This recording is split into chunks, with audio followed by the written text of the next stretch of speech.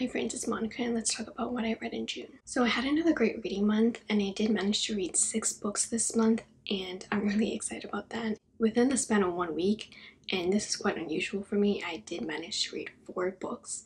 So I don't know what happened, but I think I was just on a roll with reading really good books. Alright, let's get to the first book, and I first read Jade City by Fonda and I rated this one a 4.5 out of 5 stars. This isn't a book that I would usually go for because it is an urban fantasy, but with Jade City, you do not want to miss out on this one. Jade City is about 2 crime syndicate families have control over the island of Kekon. We follow the Call family who have green bones among their ranks, and these green bones are special warriors that wear jade, and jade grants them superhuman abilities. But the Calls and the rivals are at odds with each other and tensions are rising, and there might be an impending war on this island. Going back to how this is a urban fantasy genre, and how there was a blend of technology, guns, and cars that worked really well with the supernatural element, which is the jade. It wasn't overjarring, and the island itself also has Asian influences on its own culture and customs, which made it really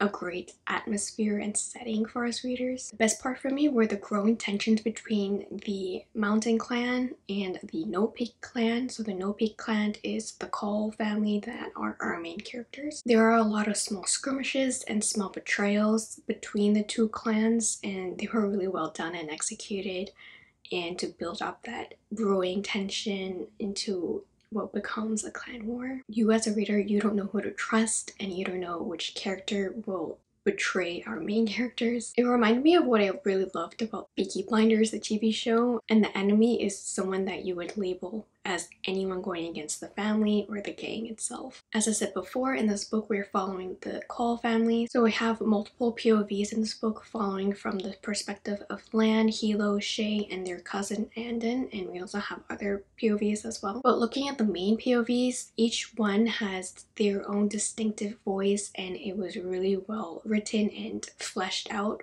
all the perspectives as well as the characters. There are complex family dynamics and sibling jealousies and rivalries that were really fun to read about. The other thing I really enjoyed was like the balance within the clan itself, and how there are 3 main roles in the clan, one being the leader, then there's a business head, and then there's a crime leader. And with all 3 roles, it's really important to see how they all play a part within the clan and how that influences the gang politics, as well as their strategy to approach something like a clan war, whether that be from a business standpoint with diplomacy or with the crime standpoint with the violence. The writing itself was very descriptive, but it really did add to the immersion into the world. One of my favorite characters was Hilo. He's one that has to fit into many different roles, and it's really interesting to see how with someone of his character of being really hard-headed and hot-headed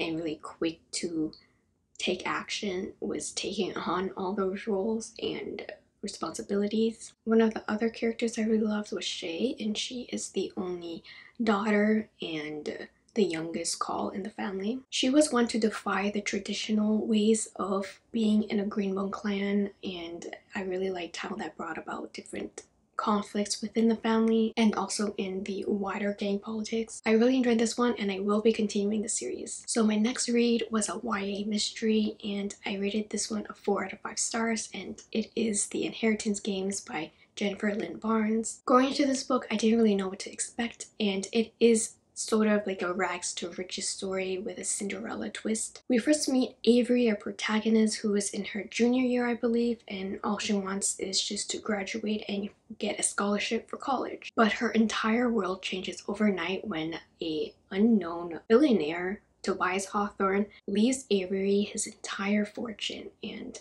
Avery doesn't know who this guy is, but her entire life has just changed from that point on. But in order to get the inheritance, she has to move into the billionaire's home known as the Hawthorne house, and in this house there are 4 Hawthorne grandsons, and that does create problems of its own. But the Hawthorne house is also unique because it has puzzles and riddles, and it's full of gains. So my ultimate verdict at the end of book 1 was that I am on Team Grayson. I just really liked him better than Jameson, based off on whatever they gave us from the interactions that they had with Avery. And the book itself was very fast paced, there's really short chapters, and the concept itself really kept you glued to the page. I did read some part of this book on audiobook from the library, and it does remind you that these Hawthorne boys are from Texas, so they all have southern accents. And it was really entertaining to hear the accents because sometimes I don't remember when characters have accents or not. So it was really nice to hear that. I actually really enjoyed the mystery of the Hawthorne boys themselves and why Grayson and Jameson are rivals. Avery herself is a strong character because she took the news in stride that she just became a teenage billionaire overnight, but she does have problems that come up and she goes with the flow with it. She definitely gives people the benefit of the doubt, and she cares deeply for those she loves. Avery also has a really quick mind to solve riddles and puzzles, so she's quite intelligent in that aspect. But the big shocking twist at the end of the book was somewhat predictable, but it was really entertaining nonetheless. I would definitely recommend this book if you are in a reading slump, since it was a really fun concept of a teenage girl being thrown into the world of sad rich boys, and she magically becomes an heiress to billions. So if you want something like that, I think you should pick this up. I actually did read the sequel to the Inheritance games, which is the Hawthorne Legacy, and I rated this one a 3.5 out of 5 stars. Continuing from when book 1 ended, book 2 really just took off in the same aspect. It was a very similar fast-paced read for me, and it's still really entertaining. We're still hunting clues of why Avery has this connection to the Hawthorns, and we also explore some of the Hawthorne boys' parentage, as well as Avery's parentage. There was more of a focus on the growth of relationships, and I thought less so on the mystery itself, but I wasn't really complaining about that because the relationship developments were really fun to read about. What made me dislike this installment was that Avery was naive at times, but I do acknowledge that this book is YA, and Avery herself is a 17-year-old teenager, so at times I also did find the writing a bit juvenile, but again, it's a YA book. One of the things in particular that did catch my attention was that the author would describe something in threes. So for example, she would describe like love as epic, incomplete without the other, once in a lifetime love. It was too much for me, like maybe describe it another way. Although in the second book, Avery is more exposed to the dangers of being a rich heiress and how people are coming after her. That leads Avery to learn about who and who not to trust in her life. Also regarding the romances, at first you would think it would be a love triangle, but it's not a love triangle.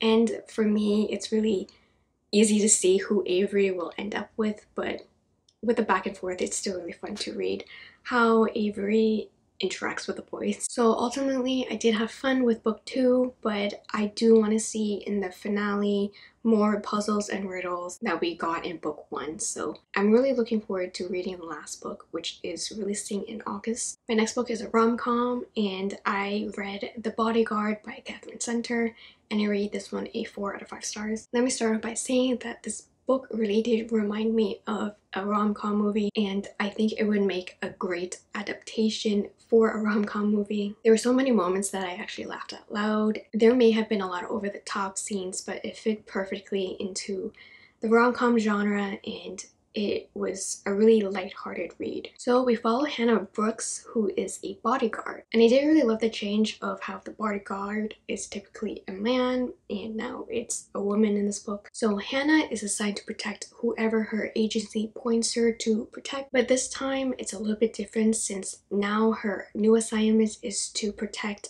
a high-profile Hollywood actor Jack Stapleton. This book is set at Jack's family ranch in Texas, and Jack's mother is sick and he doesn't want his family to know that he actually has a stalker. Hannah then poses as his fake girlfriend to keep up the ruse of her not being a bodyguard. There were really fun romance tropes in this one. We have fake dating for its proximity, and we have the one bed trope as well, and all in all, it was a really swoony romance. There was good chemistry between our main couple alongside with serious family dynamics. I think this book would be perfect for a vacation trip or a road trip, and I am really looking forward to reading more books from Katherine Center. And my next book is a fantasy romance, and it was A Deal with the Elf King by Elise Kova, and I rated this one a 4 out of 5 stars. I would say this one is a blend of older YA and adult themes, but the writing itself would be more YA. I actually did struggle if I wanted to give this book 3 or 4 stars, but I actually really did enjoy how the author went in depth with the characters' internal struggles,